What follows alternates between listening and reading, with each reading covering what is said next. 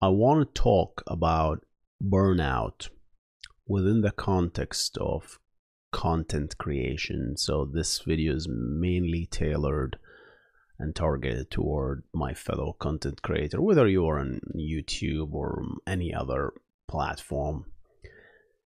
Burning out has been something I almost reached out to a year ago, but thankfully I pulled back and understood the state I was in. But once I understood that I was about to burn out and the reasons, at least for me, I started to become more aware of that state and what causes it, or at least what are the elements that the content creators take, right? Have to watch out in order to avoid that. And again, this is from my personal viewpoint, and I'm gonna talk mainly about YouTube. So let's just get into it. So burning out is the state when you get tired, you don't know why you're doing what you're doing, you're just exhausted, you can barely speak, you can't do anything really.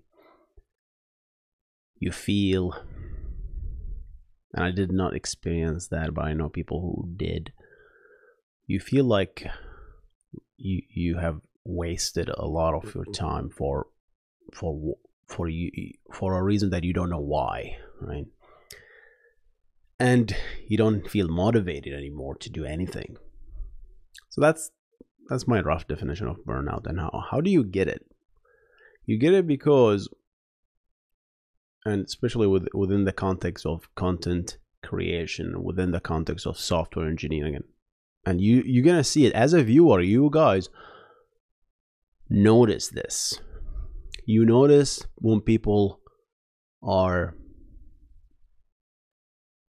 optimizing, let's put that word, optimizing their content so that you, the viewer, click on it, optimizing their content so that we don't lose you in the first 30 seconds, optimizing the thumbnails so we add stinking borders of certain colors so you can click, optimizing the content so we add our faces because some people click on faces and others don't.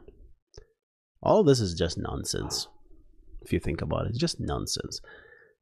And YouTube is not making it any better, because it's going to show you in the backend, which you guys don't see in the analytics, that, oh, this video did really worse than the previous 10 videos, but this video did really great. So this encourages you to make videos, not because you like making that kind of videos, because they work. And what do we mean by work? They work because certain audiences respond to that. I'm not saying anything wrong with that. It's a path that you can take. It's a lucrative path if you have the mental prowess to go there.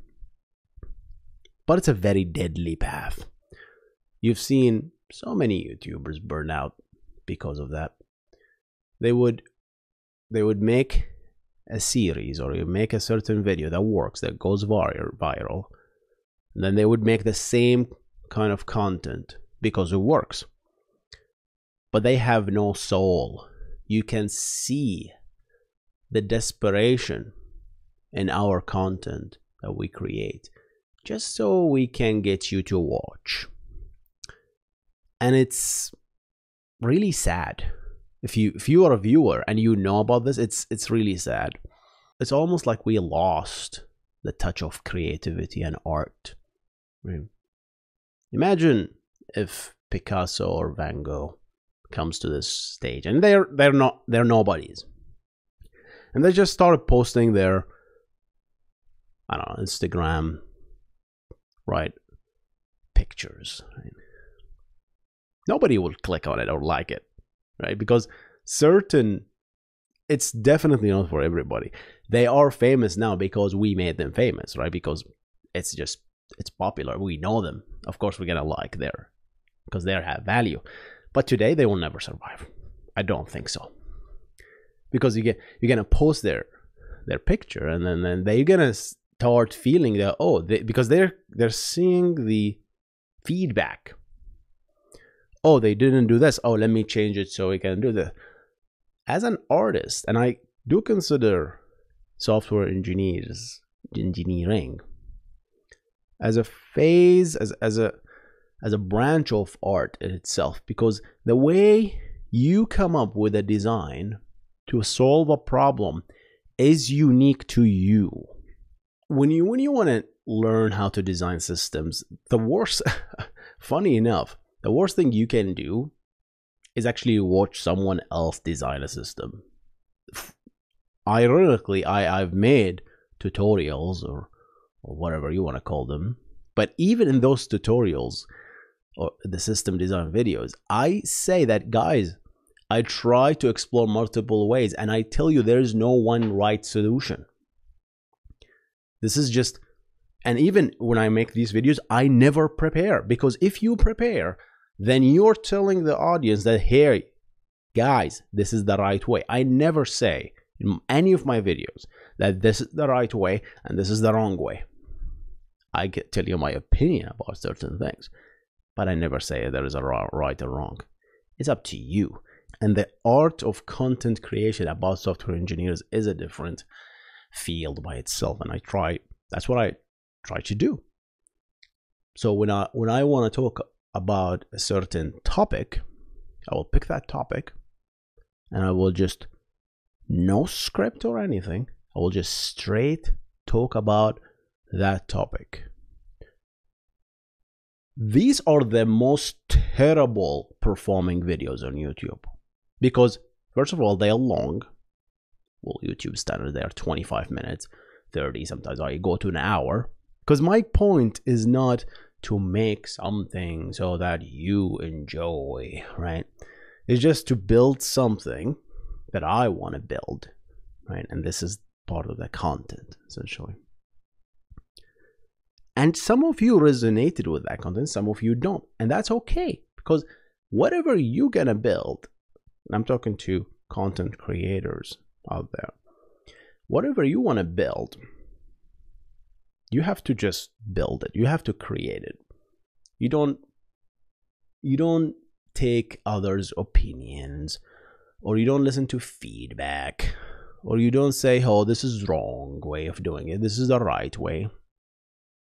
No, you don't have to do any of that, because that will pollute your kind of art. So that's the first thing, the influence of the content creation platform itself on the artist or the content creator.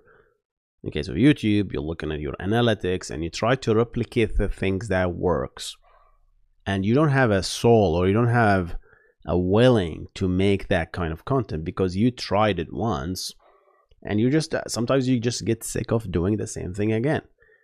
So you change, and when you change, YouTube punishes you, because hey, how dare you change? Because if you change, then the audience that you accumulated also change with you, because like, okay, oh, I don't like to watch that kind of content, I'm not gonna click on it. And then YouTube shows you this gray down arrows, which content creators hate. And you get into this spiral where now you're watching other YouTube videos. Okay, how do I increase the click-through rate, and how do I increase the watch time? And you start adding these hacks into your content, which kind of just stress you even more. These hacks, oh, I have to think about, oh, what the audience, I have to keep the audience attention for the first 30 seconds. Wow. Okay. And I have to add like flashy images and B-rolls every 3 seconds. I personally don't want to do that. I don't have the time to do any of that stuff. And that's what people respond to. So people start doing more and more of it. And now let's take that and then compare it to other creators, right? So now you're creating something, and now you see it's not working, and you see other people doing certain things that works. So you start replicating that thing just because you want, your goal is to increase the views, is to increase the watch time. Once that become your goal, I think it's a dead on arrival kind of a situation. Because like, if your goal is to increase your views and watch time and the likes, then you're making content for that. And if you really think about it, you say, okay, Hussein, really, my goal is not to increase my watch time. If I increase the watch time, I'm gonna get more views. If I get more ads, I'm gonna get more money. That's essentially, I want to get more money because I am poor and I want to pay my bills.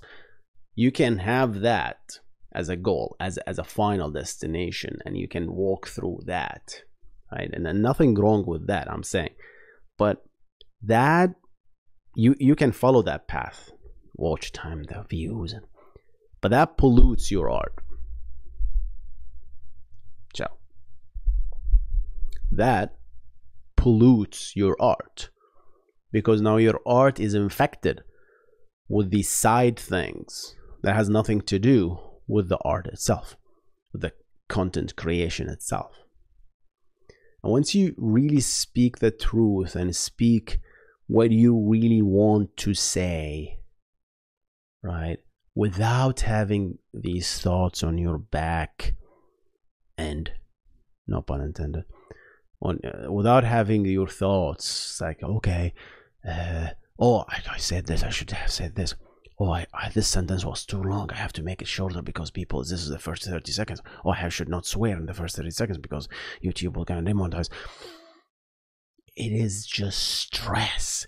You might say, well, it's not really that much. Well, it's not much for a video, but if you're making it for 100 videos, it's gonna pain. It is gonna make you really suffer through that. And nobody wants to edit thumbnail. Nobody enjoys that, as far as I know. Right? Nobody wants to add all these B-rolls. There are certain, it depends really, right? I shouldn't have said nobody. I mean, if your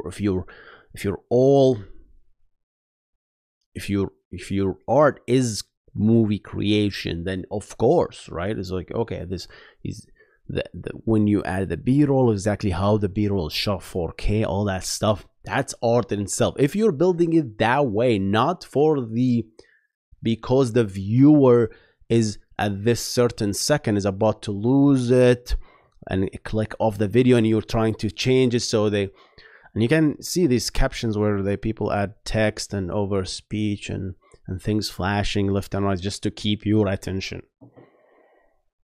It's just exhausting. No wonder people are burning out.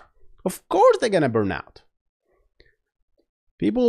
I've been watching people with 500,000 subscribers that have been getting like hundreds, thousand views every video, and recently they've been getting 2,000 views.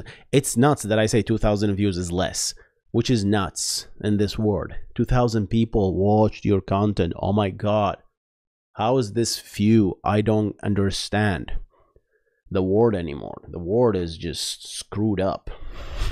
Really, if 100 views is few, oh my God. Now, with respect, because we keep looking at TikTokers who get like 3 million views in a 15 seconds video. Okay, nothing wrong. I'm not saying anything wrong with anything. I'm just giving you the path that is more effective for your health, right? At the end of the day, just there's joy in creating genuine art and genuine content. Yes, and I'm calling content creation for software engineering art, because anything you talk about has a root. Those people who build Postgres, the database, right, has spent a lot of time architecting that and why they built it this way versus MySQL as a database. That's art to me. I love to talk about this stuff. There are two different approaches that leads to the same outcome, but each have different pros and cons. I love to discuss this stuff. There's art in everything that you create, especially in the design phase itself. All right, guys, I'm gonna keep this video short and sweet. I'm gonna see you on the next one. You guys stay awesome. Goodbye.